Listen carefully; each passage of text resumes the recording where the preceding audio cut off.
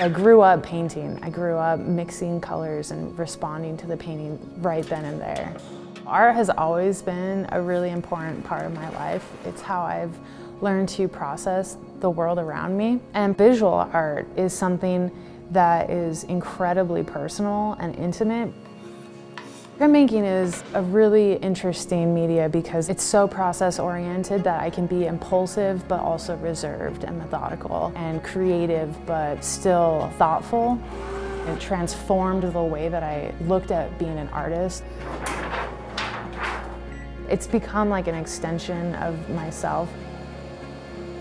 You can be an elegant painter and you can be an elegant printmaker, but if there's no message behind it that's worth saying, then it just becomes something that's beautiful. It's what's behind it, it's the message.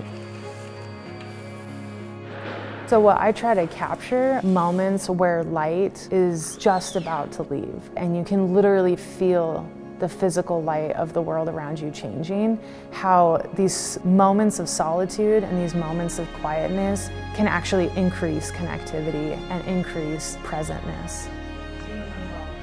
To somehow speak to somebody with complete silence and allow those moments that are intimate and beautiful and self-reflective, that's where you can really affect change.